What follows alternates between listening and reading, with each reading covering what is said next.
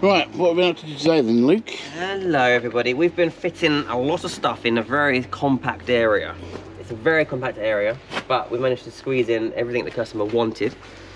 We've got a massive battery from EcoTree here. It's a 216 amp hour.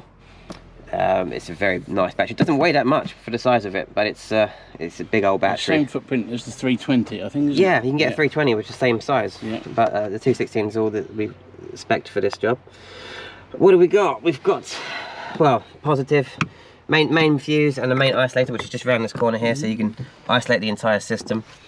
We've got positive and negative bus bars.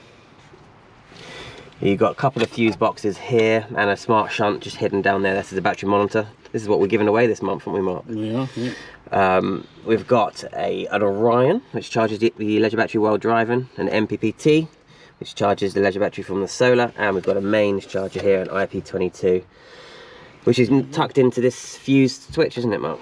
It is indeed, yeah. This breaker here is for the solar. You always should be able to isolate the solar coming in, so we use one of these DC breakers. Yeah.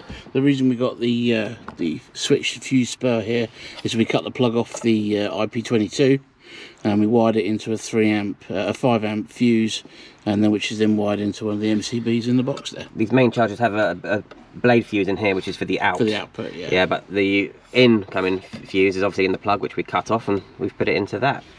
Straight into the consumer unit, like Mark said. Indeed. Yeah. We've also got, there is an inverter back there, which we have put a mega fuse to, but it's all working very well.